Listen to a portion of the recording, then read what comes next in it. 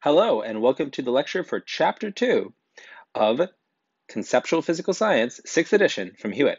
In this chapter, we're going to talk about more forces, and specifically how forces work. And that is all covered under Newton's laws of motion. And there's 3 of them, by the way, 3 Newton's laws. Okay, so let's get to it. We'll be talking about the first of Newton's laws, the second, and then eventually the third. We'll talk a bit about forces in interactions, and we'll then summarize all 3 laws. So the big picture here is, of course, to learn the 3 laws, just have them at your fingertips, be able to memorize what the 3 laws are, and really think about what they each mean in particular situations. And we'll talk about some important caveats, some important potential pitfalls, some understanding points that some people get confused about, and so we'll dive into those a bit more. Okay? So let's get into the first of Newton's 3 laws. Okay? Now this is the law of inertia. There it is, the law of inertia. Okay? The first of the 3 laws. Each of the 3 laws, by the way, kind of has this nickname. All right? So the first one, the law of inertia. Now, what's interesting is this really is like Galileo's principle of inertia. You can really think of the first law of motion as just a refinement of what we talked about in the previous lecture covering chapter 1 when we talked about Galileo. Okay? But let's reiterate exactly how Newton phrases this law.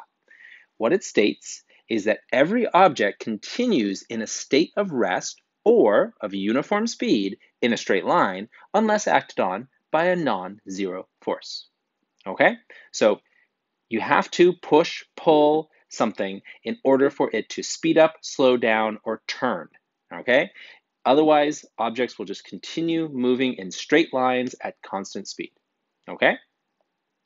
So let's consider a check here. A sheet of paper can be quickly withdrawn from under a soft drink can without the can toppling. Why is this? Is it because gravity pulls harder on the can than on the paper? Is it because the can has weight? Is it because the can has inertia?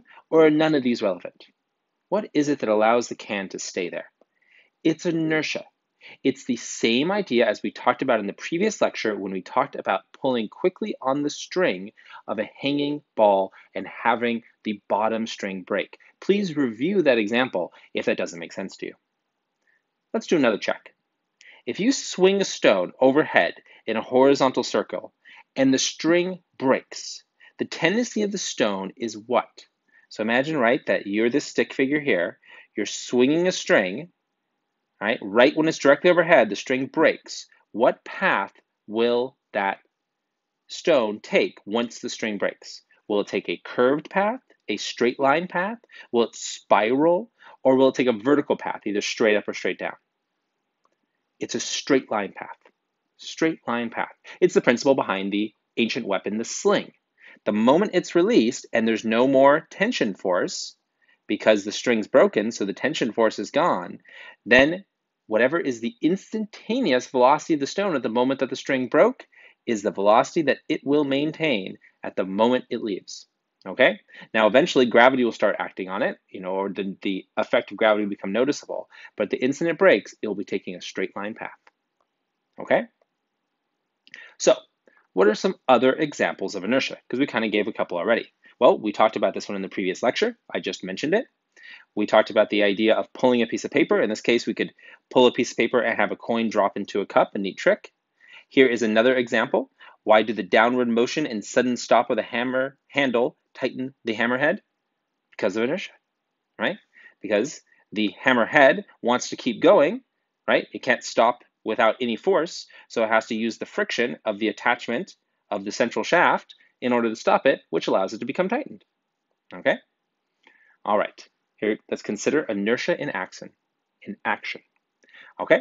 So we have rapid deceleration is sensed by the driver who lurches forward. You slam on the brakes, you want to keep moving forward. Why do you want to keep moving forward? Because of inertia, because of your own inertia. And what is inertia? Inertia is mass, remember? Inertia is measured in kilograms. Okay? Since you have it, mass, inertia, whatever you want to call it, that's why you want to keep moving when the car suddenly stops. It is also an example of Newton's second law because no force stops the driver while the brakes stop the vehicle. And we say Newton's second law. Why? Well, we'll clarify what that is in just a second. But Newton's second law has to deal with the acceleration. In this case, clearly the truck had a very quick deceleration, okay? All right, more inertia in action, okay? Just more examples. When you flip a coin in a high-speed airplane, it behaves as if the airplane were at rest, right? It's not like once you flip the coin up into the air, it's not like the coin flies to the back of the airplane because the airplane's moving so quickly relative to the ground. No, the coin goes up, comes right back down, okay? That's because the coin keeps up with you. When you throw the coin, because the coin has inertia, it has the same initial velocity as the plane. It's moving with the plane. The only force that you gave it was an upward force to flick it. We'll call that the flick force. Okay, but that force was not in the direction of the velocity of the plane, and so therefore, the coin goes straight up and comes straight back down. Now, relative to the ground, that coin would have the same velocity of the plane throughout the entire toss. Okay?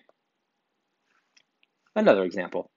Can the bird drop down and catch the worm if the Earth moves at 30 kilometers per second? Because I bring this up because this is the dilemma that ancient philosophers had, those that predate Galileo, like Aristotle, for example. They couldn't understand inertia because they couldn't understand that the Earth was in motion. They thought the Earth was at rest and the universe around us was moving. We were unique in the universe and everything moved around us. That's the geocentric model of the universe. And it made a lot of sense to people because to think that Earth is moving at 30 kilometers per second sounds ridiculous because we'd fly off, wouldn't we? But we don't fly off, and neither does the bird because everything has inertia. So we don't notice that we're moving with the Earth. So of course the bird does dive right down and catch that worm. Okay? All right, so enough about the first law. Let's talk about the second law of motion. This is a real workhorse of a law. This is the one that gets used the most. It is the setup for most mathematical solutions that involve forces. Okay? And it is known as the law of acceleration because it really defines the relationship between force and acceleration. Okay? Let's read it as a statement, and of course we'll talk about it as an equation as well. So, the law of acceleration, Newton's second law, states the following. The acceleration produced by a net force on an object is directly proportional to the net force, okay? Is in the same direction as the net force and is inversely proportional to the mass of the object, okay? So if you're not familiar with proportionalities, it just means if one goes up, the other also goes up. So the idea is if force is directly proportional, there's the symbol for proportional, to acceleration, that means if I increase force, then I must also increase acceleration. If I was to decrease force, acceleration would also decrease. That's what direct proportionalities mean. On the other hand, this idea of an inverse proportionality means that force is inversely proportional to mass. So in that case, we would write mass to the -1 power to denote the inverse. That means that if the force goes up, then mass goes down. Another way to write mass to the -1 power is simply mass in the denominator of a fraction, 1 over m. But in exponent form, m to the -1 is the same as 1 over m. Okay? So that's what those terms inversely proportional and proportional mean. Okay? So there's some intuition behind this. We know that if you push on something harder, it moves more. That's essentially what Newton's second law is saying. So for example, the force of the hand here accelerates the brick. Okay? We're speeding up the brick. And if we apply twice as much force, then we get twice as much acceleration. We speed it up twice as fast. If we push harder, it speeds up faster. That is exactly what we would expect, right? And if we have twice the force, but we were to double the bricks, well, then it actually would have the same acceleration as the first case, because trying to speed up something that's heavier is harder. So in that case, doubling the force just achieved the result of having the same as the original acceleration when there was just one brick. Okay?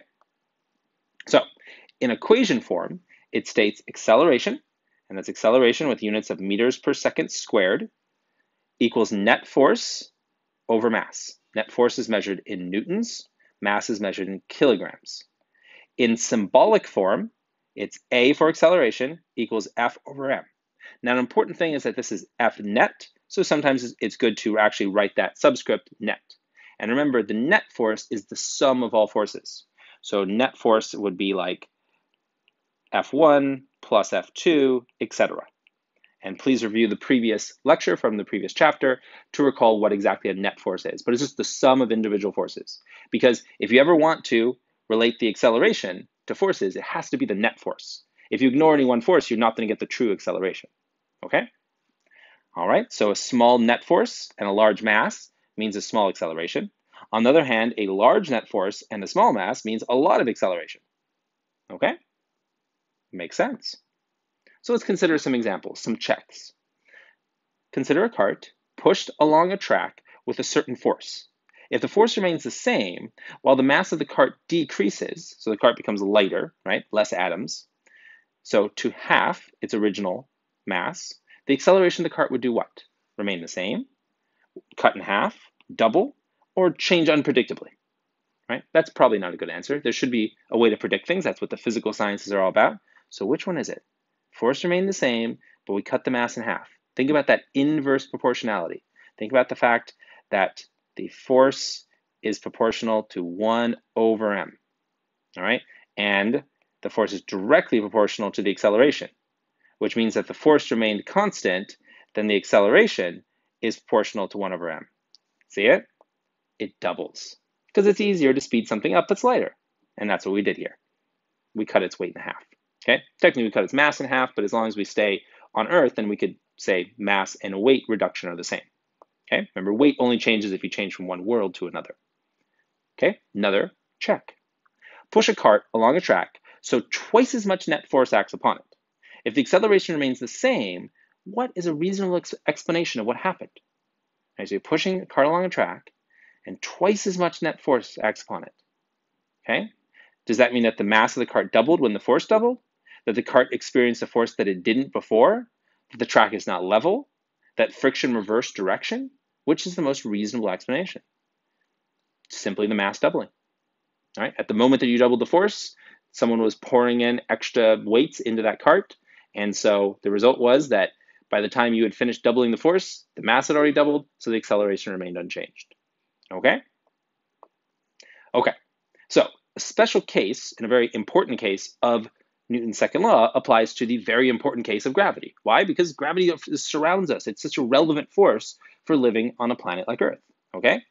Okay, so when acceleration is g, which we call free fall acceleration or gravitational acceleration, and g on Earth is 9.8 meters per second squared.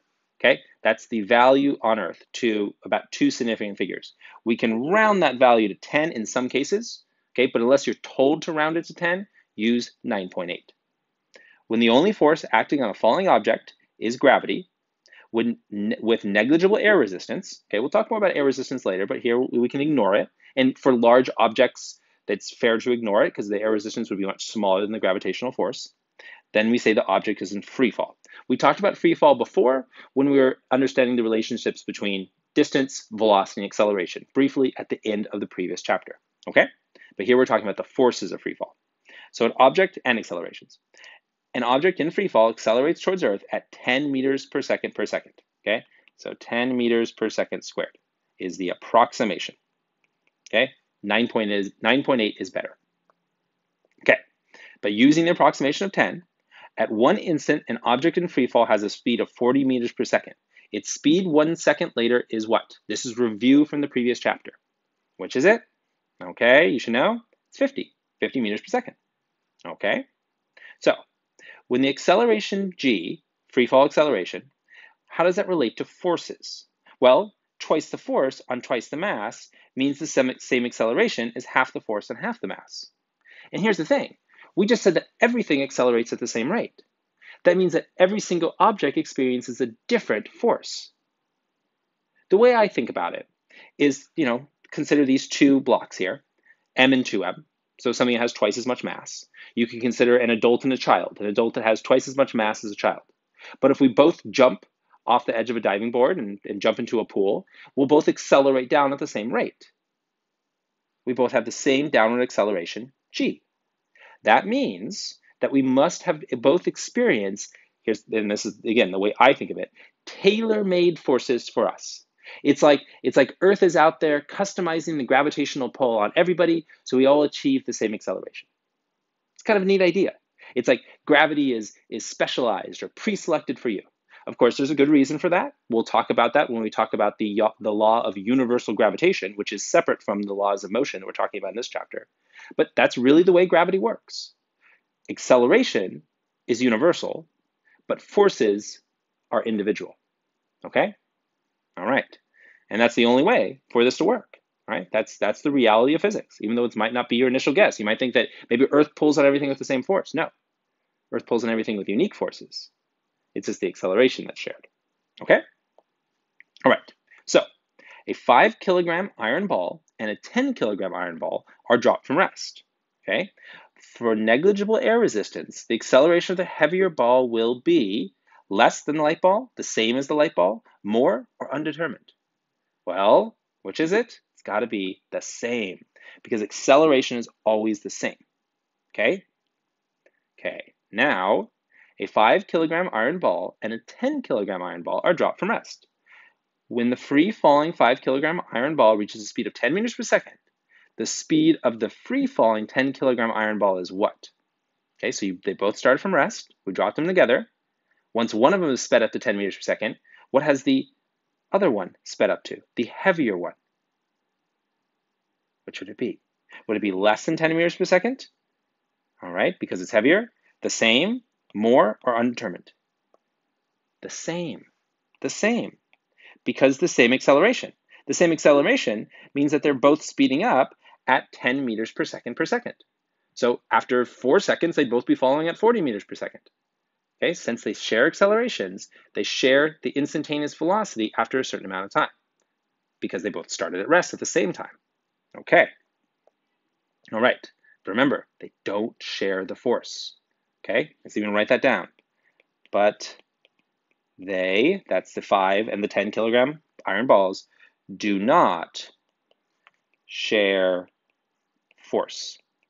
In fact, the force that the 10 kilogram and the 5 kilogram would experience are the following. So 5 and 10, okay? So we know it's going to be MA, okay? We'll call this M5 and M10, okay? We'll use the approximation. So in this case, I would just have 5 kilograms times 10 meters per second squared. Over here, I'm going to have 10 kilograms times 10 meters per second squared. So then you see that in this case, there's 50 newtons of gravitational force acting on the 5 kilogram iron ball and 100 newtons of gravitational force acting on the heavier 10 kilogram iron ball. Okay, so they have different forces acting on them, but the same acceleration. Okay, I know I've said that a few times, but it's an important idea, and hopefully it's sunk in.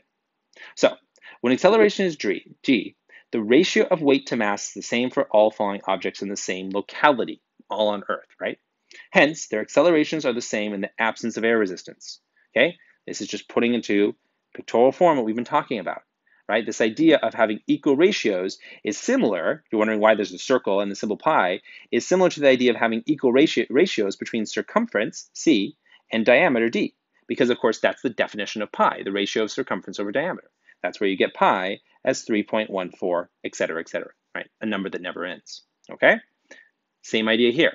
The ratio is always the same. It's just that it gives us a value that isn't as mathematically universal as pi. That's a constant of the universe. Here, 9.8 is just a value that's unique to Earth, so very important to humans, but again, just a reality of our particular planet for this particular solar system, right? There are trillions of other planets out there that, of course, behave differently. Okay? So, when acceleration is g, free fall, all right, demonstration of a feather and a coin in a vacuum. They would both fall at the same rate. That's like Galileo's way of presenting the idea of universal acceleration, the idea of presenting inertia. In a vacuum, a feather and a coin fall together at g, the acceleration due to gravity.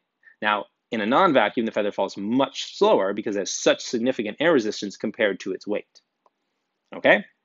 So when an air-filled glass tube containing a coin and the feather is inverted, the coin falls quickly to the bottom of the tube while the feather flutters to the bottom, okay, because of all that air resistance.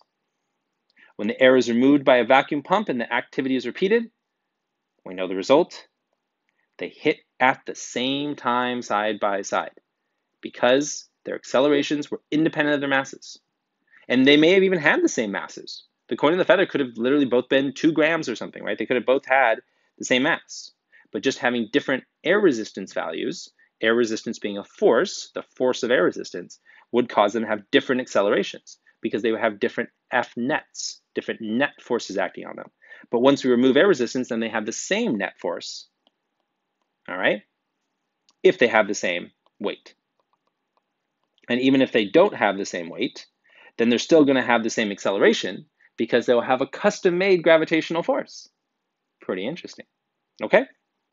So when acceleration is less than g, that's because there is air resistance. And there are lots of times air resistance is incredibly important. If you care about fluttering feathers, or if you want to find out how to parachute, then you care a lot about the air resistance force, okay? And that's represented here. We call this force of drag, right? Represented by an arrow because it's a vector, okay? So non-free fall occurs when two forces act on a falling object. Two forces, so F net here would be the sum of the drag force plus the gravity force, all right? A force due to gravity acting downwards, which we call weight, because the gravitational force and the weight are synonyms, two ways of saying the same thing, okay? And a force acting upwards, which is the air resistance or drag force. So, when a 20 Newton falling object encounters 5 newtons of air resistance, its acceleration of fall is what? Less than g, more than g, exactly g, or terminated, just no acceleration at all? It's less than g, okay? It would have some value less than g. In fact, we can calculate that value. The acceleration would be 20 minus 5 divided by 2 equals 7.5. Where did we get that from? Well, we got that net force is 20 newtons, because that's the gravitational force, minus the 5 newtons of upward drag force, okay? Because we want to care about the acceleration in the downward direction, which is why we're subtracting any upward forces, okay? And then we remember that F net equals ma, so then if I algebraically solve for a, then I get that I have F net divided by m. Well, I already know my F net is 15. I divide 15 by 2, and that gives me my 17.5. We could write that in units of newtons per kilogram or meters per second squared. They're the same, they mean the same thing. Certainly, this is the more typical one. Okay, so that's a way to actually do one of these calculations using Newton's second law. So, when acceleration is less than g, a non-free fall situation like parachuting, well, that applies to falling objects that gain speed, and then the force exerted by the surrounding air increases. Okay, so at first, you're at rest. Consider jumping out of an airplane. At first, you're at rest, right? At least in the vertical direction. You speed up at first, okay? But then as you speed up, air resistance increases. Why is that? That's because air resistance is proportional to speed. So the drag force, that air resistance, is proportional to how fast you're moving.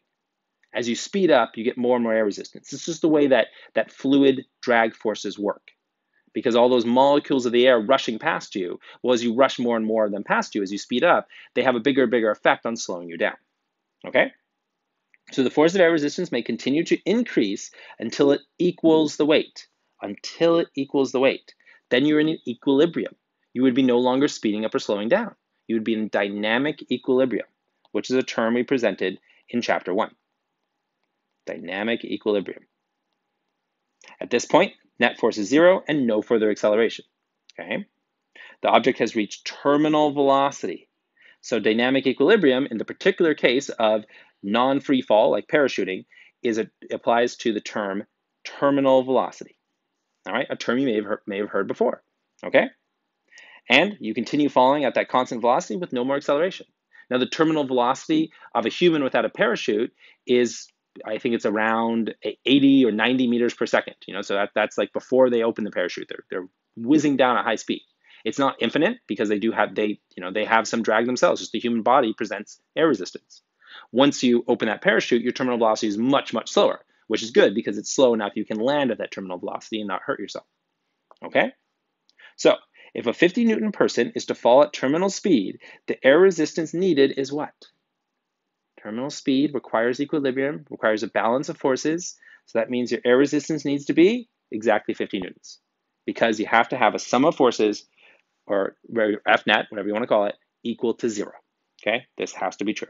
in order for the acceleration to equal 0, which is what you need to have a terminal speed. Okay? So, as a skydiver falls faster and faster through air, air resistance does what? I told you this one a minute ago. Make sure you can answer it. It increases, okay? Because air resistance, that is a particular force that is proportional to velocity. By the way, friction is not. Friction is independent of velocity. Air resistance is dependent and proportional to velocity, okay? As the skydiver continues to fall faster and faster through the air, the net force does what? The net force. The air resistance goes up, gravity remains unchanged. They're pointing in opposite directions, which means the net force is approaching 0, which means it decreases, okay? So, as a skydiver continues to fall faster and faster through the air, her acceleration, well, we know that the net force was decreasing, and we know the net force is directly proportional to acceleration. So, yep, the acceleration is also decreasing. Because eventually you reach terminal velocity where there's no acceleration at all. Okay? So, consider a heavy and light person with the same size parachutes jumping together from the same altitude. Okay? Who will reach the ground first? The light person? The heavy person? Both at the same time? Or not enough information? What do you think? Who will hit the ground first? It's the heavy person. The heavy person has a greater terminal velocity. That's because the air resistance has to be greater in order to balance out their greater gravitational force. And since air resistance is proportional to velocity, that means their terminal velocity is greater. The heavier person has a greater terminal velocity. Okay? All from F net equals 0. Okay? All right. So, before we cover Newton's third law, we want to talk about some ideas to lay the groundwork of it, which is forces and interactions, just to make sure we're all speaking the same language. Okay, so force is simply a push or a pull. That's how we defined it in chapter 1, and that's still an absolutely good definition. An interaction occurs between one thing and another. Okay, so what is an interaction? Let's define that carefully. Example, when you push against a wall, you're interacting with the wall. You apply a push to the wall. The interaction is between you and the wall. Okay? So, with that definition out of the way, let's then think about what Newton's third law is all about, because it's all about those interactions. So it says the following, the third law. It's the law of actions and reactions. Okay? So whenever one object exerts a force on a second object, right? So an interaction between the two, the second object exerts an equal and opposite force on the first. And when we say opposite, what we mean, since force has direction and value, we mean opposite direction. That's always what we mean by opposite. So if I push on the wall, right? So if I apply a pushing force, F push, then the wall pushes back on me with the same exact force in value, same number of newtons of force, right? But back towards me. And we'll call this one the normal force. Okay? I push on the wall pushes back. Okay? Now, those two forces are exactly equal as long as the wall remains at rest, because that would give me an F net equals 0, which means that the acceleration is equal to 0. And obviously, we assume walls remain at rest. If this was something that did move, like if I was pushing on a small car and I started pushing it along, well, in that case, the car would not be pushing back as much as I'm pushing on the wall. We'd have an imbalance of forces that would allow for an acceleration. Okay? But for things that remain at rest, they're exactly equal and opposite. Okay? Now, what's interesting is that the force that I push back on will always be equal. So in the case of the rolling car, it's another force pair between the ground and the car's wheels that allow the car to start moving. Because even if the car is moving and I push on it, it's still going to push back with the same force. Okay? So when your hand presses on the wall simultaneously presses on your hand. The hand and the wall press on each other with equal and opposite forces. Okay? And that's an idea sometimes people struggle with because they don't think about inert objects like floors and walls being able to push, but of course they can, because how else would you stand on them or lean against them? Okay? So action and reaction forces. One force is called the action force. It's an arbitrary choice. It's usually the one that comes from the human or the machine, okay? The other is called the reaction force. They are co-pairs of a single interaction. They create a force pair. All right? Force pair. Neither force exists without the other. You can never just have a force without a pair, ever. Okay? They are equal in strength and opposite in direction, and they always act on different objects. It's important because when we talk about tensions, a rope has forces at either end, a tension force. Those forces also tend to be equal and opposite, but they both act on the same rope, so they do not represent a force pair, nor do they apply to Newton's third law. You have to have two separate objects, like the person and the wall. This would be a valid example, which is good because it's the example we chose. Okay? So let's do a check here. Soccer player kicks a ball with a 1,500 Newton force, which is a really strong force. The ball exerts a reaction force against the player's foot of how much? Right? Because the ball goes flying off in the air. Does that mean the ball doesn't push us back as much? So somewhat less, exactly equal, somewhat more, none of the above. Exactly equal. The force on the ball has to be the same as the force on the foot. Okay? They have to be opposite and equal. So, the simple rule to identify actions and reactions. The action, object A exerts a force on object B. The reaction, object B exerts a force on object A. So we got lots of examples. I'm going to zoom in a bit on these. We got the example of the car, which I mentioned in passing when I said you push on a car and it starts to move. There's a force pair, an action and reaction between the car's tires and the ground. Well, here's an example of actually using that to push a car along. So the tire pushes on the road, it pushes off from the road, which causes the road to push on the tire, which then keeps the car moving, of course, gives it some velocity. Okay? Now, what about a rocket? Well, in the case of a rocket, the rocket pushes on the gas. So it actually pushes off of the gas. That means the gas pushes on the rocket, which of course then allows the rocket to get propelled up into the air. Okay? We could have a person pulling on a spring. In that case, the spring pulls back on the person. We could have Earth pulling on a ball and the ball pulling back on Earth. Yes, really.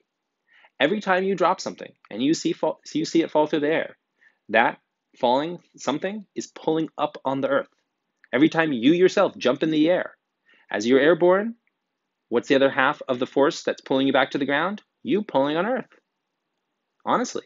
And does that mean since you're pulling on Earth that you're causing Earth to accelerate? Yes, but you're causing Earth to accelerate on the order of 0.20 zeros and then a 1.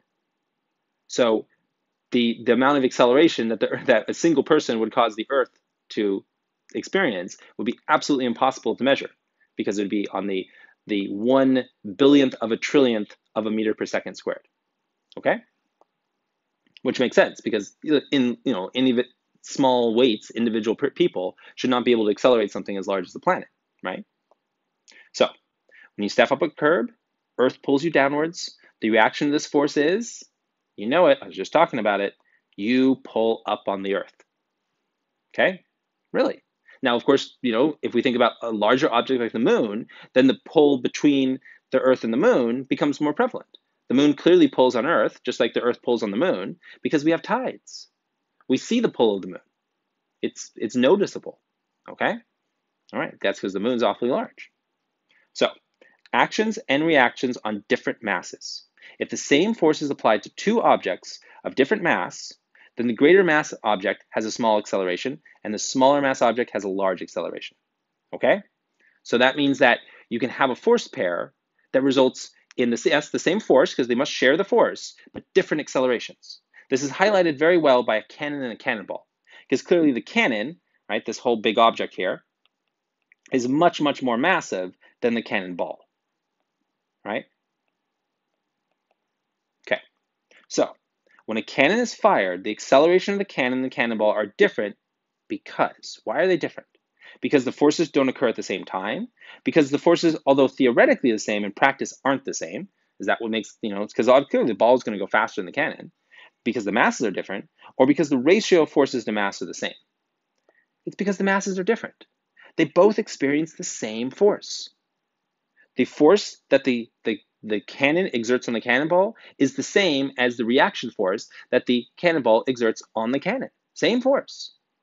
But the acceleration, the recoil acceleration of the cannon would be small because the mass of the cannon is large, whereas the forward acceleration of the ball is very large because its mass is small. Okay? What are we doing there? Well, we're combining Newton's third law, the fact that they share equal forces, with Newton's second law to relate the mass to the acceleration. Okay? So same force, different accelerations because different masses. Okay? And that's actually very common to combine Newton's third law with Newton's second law like that. Okay? So consider a situation, ponder a situation. A high-speed bus colliding head-on with an innocent bug. The force of impact splatters the unfortunate bug all over the windshield. Okay? Which is greater, the force on the bug or the force on the bus? Well, it's got to be the bug, right? Nope, they're the same. Although the forces are equal in magnitude, truly and honestly equal in magnitude, the effects are very different. Very, very different. Why is that? I won't tell you, but it's the ideas we've already been thinking about. Think about how you would phrase that for yourself. Why are they different? How would you explain why the effects are so different? Why the bus just continues on as if nothing happened and the bug is completely liquefied? Okay? So two people of equal mass on slippery ice push off from each other. Will both move at the same speed in opposite directions? Well, they have equal mass, they're pushing off of each other, so yes. Okay? However they push. One person could just do all the pushing, they could both push, it wouldn't matter. The results would always be equal magnitude forces. We would just look for F net, and they'd both experience that same F net. Okay? So, an important thing to consider before we wrap up this lecture is the idea of a system. It's really crucial for making sure that you use Newton's third law correctly, and it's really crucial for using forces in general correctly, which applies to so much of the other physical sciences. So this idea of a system is just an important aside that we need to spend a moment on. And to do that, we're going to consider a cartoon orange. Okay? So consider a single enclosed orange. It's enclosed, represented by this dashed line here. Okay? So in this case, there's an external force, all right, that causes the orange to accelerate in accord with Newton's second law. The action and reaction pair of forces is not shown. Okay? And that's totally allowed. You don't always have to show the reaction to an action. There are plenty of real life situations where there's a force and you don't really care about the other half of the force pair. You just care about the effect of that external force. And that's why we call it external, because it's external to the system. Okay? Okay. So that means that this orange is accelerating. Okay. Well, now let's change our system. Okay? So consider the orange and the apple pulling on it. In this case, the action and reaction do not cancel because they're acting on different things. The external force by the apple accelerates the orange relative to the ground. Okay. But now, if we include the apple in the system, now is there acceleration between the apple and the orange? Well, let's consider. The apple now is no longer external to the system. We've expanded our consideration of the system, which is fine. Okay? The force pair is now internal within the system, which doesn't cause an acceleration. Our frame of reference, our system, doesn't have an internal acceleration anymore. Of course not, because the orange here would be moving with the apple. Okay? The action and the reaction within the system cancel out. F net equals 0 for our system. Before, F net did not equal 0 because our system was just the orange. See? But now our system is the orange and the apple. With no external force, see? None at all. There's no acceleration. This would be a constant velocity system. The apple is just steadily pulling the orange, and they're both moving along at constant velocity. Which, yeah, that's kind of what you might expect when giant cartoon fruit are walking down the street. So, now let's consider the same system, but let's include friction. Because after all, there would be friction, wouldn't there? Okay, and friction would be external. So we have the same internal action and reaction force. The pull of the apple on the cart with the orange in it, and then the cart pulling back on the apple. Okay, so between the orange and the apple. A second pair of action-reaction forces between the apple's feet and the floor also exist. See? One of these acts by the system, apple on the floor, and the other acts on the system, the floor on the apple. See? The external friction force of the floor pushes on the system, which accelerates it. So now we see that the system, including the orange and the apple, is accelerating relative to the ground. All right? This second pair of action-reaction forces do not cancel. Okay. So when lift equals the weight of a helicopter, the helicopter does what? Right? Think about the system here. Think about the system. The lift equals the weight, the helicopter hovers. It has a net force of 0. The system of the air and the helicopter, there's no acceleration between the two. When lift is greater, the helicopter would, and we have a greater lift force, climbs. It accelerates. Okay? A bird flies by. Is it the flapping? Is it the pushing air down so the air pushes it upward? Is it hovering in midair? Is it the inhaling and exhaling of air? Well, it's B. Because the bird pushes on the air pushes back, just like the rocket pushed on the gas and the gas pushed back. That keeps the bird airborne. Slightly tilted wings of airplanes deflect oncoming air downward to produce lift, oncoming air upward to produce lift. Both of those or neither of them? Which one? Which way would you want to deflect the air in order to produce lift? Downwards, because if you push the air down, the air pushes back and it pushes you up. That's how you fly with steady wings, like a soaring bird or any airplane. Okay? And flapping is similar, but slightly different. So, compared with a lightweight glider, a heavier glider would have to push air, think about it, downward with greater force, downward with the same force, downward with less force. Greater, because it needs then to have a greater pushback to keep it from falling out of the sky. It means heavier airplanes have to generate more lift. Okay? All right. So there we are with our introduction of Newton's 3 laws. I hope they make a lot more sense than they did when we started this lecture. Thank you so much for listening. Bye for now.